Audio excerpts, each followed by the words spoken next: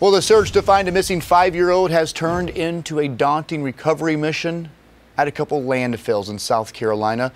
Sumter police say a man confessed to killing Navia Adams and then tossing her body into a dumpster like garbage. But her family is hopeful Navia is still alive. I don't believe our granddaughter is dead. I believe that she's alive somewhere and God's going to bring her back to us. So I'm asking right here now on national TV that we all pray and ask God to bring her back to us. I believe that she's alive somewhere, and I'm not going to give up on that. And we're going to keep searching for her. Sumter police are searching 2 landfills right now for her. And we're talking thousands of pounds of garbage they're having to go through to find her little body, only 5 years old.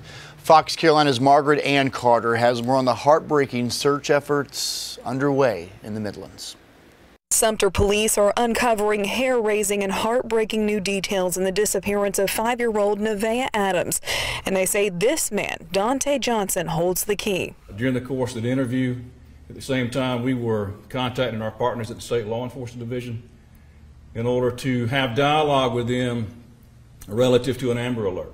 And while we were talking with the State Law Enforcement Division representative, Mr. Johnson admitted to killing both.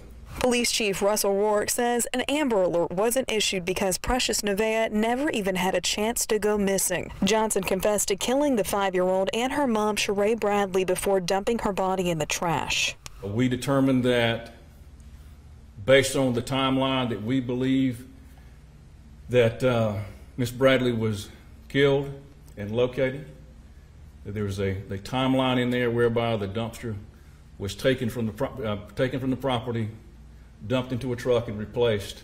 But this new information isn't slowing down their exhaustive search for Navia. Wednesday morning, they were back searching the apartment complex for anything that could help. We immediately contacted the county landfill, went out and located 9 vehicles, 9 trucks that were scheduled to go to the transfer station in Richland County at the Screaming Eagle landfill.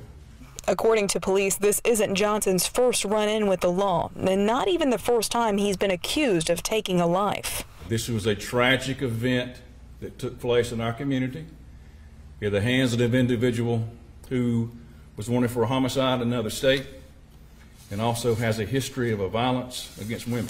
So while Chief Rourke and his officers work to bring closure to this grieving family, there's a sense of peace knowing Johnson is behind bars, unable to kill again. Reporting in Greenville, Margaret Ann Carter, Fox Carolina News. Johnson is also being investigated, as you heard Margaret Ann talk about, a homicide out of Missouri. Police say more charges are expected as this investigation continues.